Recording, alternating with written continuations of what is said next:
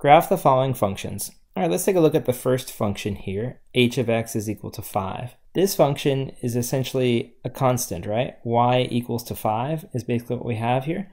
When you graph a function that's equal to a constant, it's basically a horizontal line that passes through the y-axis at the location specified by the constant. So in this case, at 5. So if you move on the y-axis up to 5, 1, 2, 3, 4, 5, we get a line that passes through the y-axis there, and it basically forms a horizontal line. All right, so that would be the graph essentially of that function h of x is equal to 5. So anytime you see a function that's equal to a simple constant, you know it's going to be a horizontal line. It'll pass through the y-axis at the specified point. All right, now let's look at g of x is equal to x.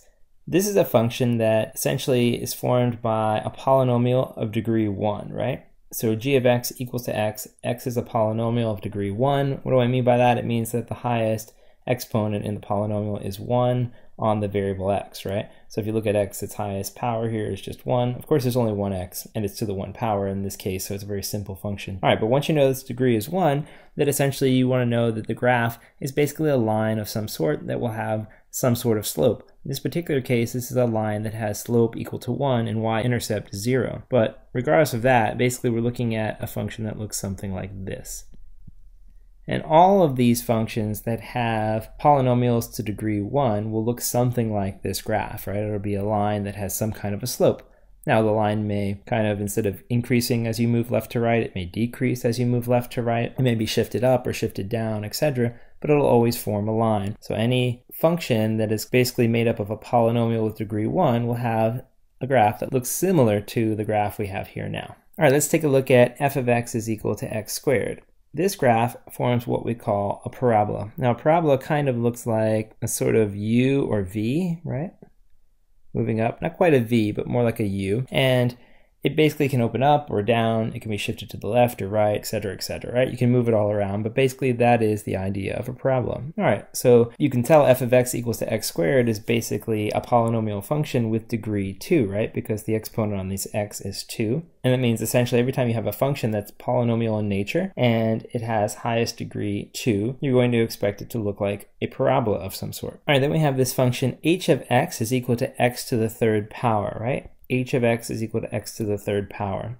Well, that forms a graph that we call a snake typically. So what we mean by that is it kind of does like this on this side and down like that on that side, right? So the snake graph, again, is characteristic of a function that has degree 3, right? When it has that degree 3, you expect to see something like that. Actually, we can even go further to say any polynomial function with that highest degree power equal to an odd number kind of looks a little bit like this, right? And likewise, before we saw the parabola here having that degree of 2, right? It's sort of also true that any polynomial function with highest degree that's equal to an even number kind of also looks a little bit like the parabola, right? But either way, regardless, something like h of x is equal to x to the third is going to have this snake-looking graph. And that snake graph, again, it can be moved around and switched essentially, but basically if you have a polynomial function where its degree is equal to 3, you're going to expect it to look something like this. All right, now let's look at the next one. G of x is equal to the square root of x.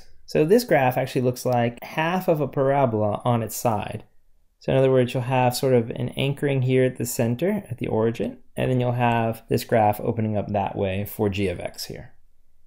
Now all graphs that have a square root of x as the main component of the graph will look something like this, right? Half of a parabola on its side. Now you can of course pick this up and move it around or reflect it across the x-axis, reflect it across the y-axis, etc., etc.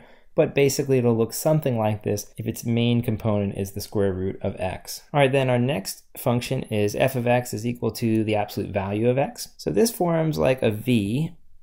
So it's kind of like a parabola, except for it comes to a sharp point. It doesn't have that rounded, smooth kind of U look to it. Instead, it looks like a V. So it's almost like two lines kind of emanated from the same original point, right? So that's sort of the idea behind the absolute value function. And again, any function that has this as its predominant feature is going to look something like this graph here with the V shape, right? So in this particular case, it's opening up, kind of like, a V opening upward. It could also open downward. It can also be shifted to the right or to the left, etc., etc. All those changes are possible. It could be stretched or compressed, but in the end, any function that has its predominant piece being the absolute value of x, we're going to have a shape that looks similar to this. All right, and lastly, we're going to have this g of x equals 1 over x function. So 1 over x is basically a peculiar function where as we get close to 0, we end up with an asymptote. So you can't put 0 into the function here because then you'll have 1 over 0, which is undefined. So what's going to happen is as you get close to 0, things start to look funny. Now also, if x is something that's really large, like infinity, right, then 1 over x would approach 0, correct? So expect the graph to do something kind of like this.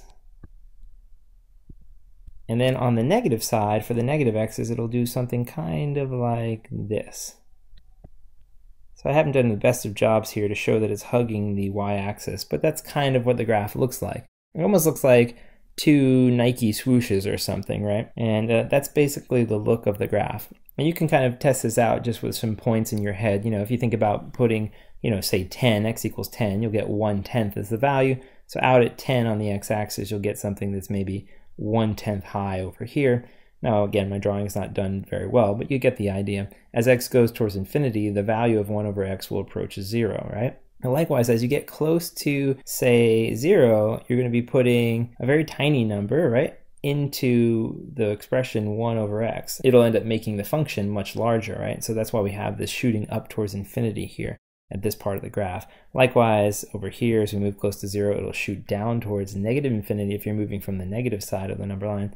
And again, it'll also, again, hug that number line over here. It's approaching 0 on the axis because if you put something like negative 2,000 in there, then the value of the fraction is negative 1 over 2,000, which is a value that's very tiny. All right, so either way, the graph here, again, kind of looks like these two Nike swooshes, and anything you see that's in that structure of 1 over x, you know, in that general pattern, it's going to look something like this. Again, you can move these little swooshes around the graph, change where the asymptote occurs, but essentially the function, if it's a rational function that's simple like 1 over x, it's going to look something like this. All right, so the idea behind this video is to, again, give you this idea of a library of functions, or to show you sort of general patterns that exist. By learning to recognize these patterns, it'll make you able to graph functions with just a couple of points, right? Something like, you know, f of x is equal to, let's say, x squared plus 2. You know, if we know that this is generally going to look like a parabola because of the x squared piece, right,